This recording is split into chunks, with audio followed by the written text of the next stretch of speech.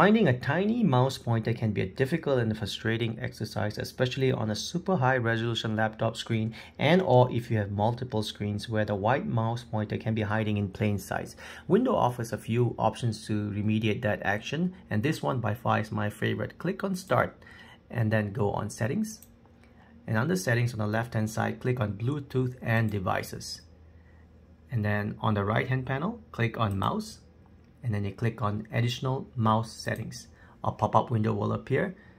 Click on Pointer Options and put a check mark next to Show Location to the pointer when I press the Control key, and then you press OK. So now every time you press a Control key on the keyboard, it will tell you the location of your mouse. Even if you move your cursor on the other side of the other screen or your secondary screen and you press Control key, it will tell you the location of your mouse pointer.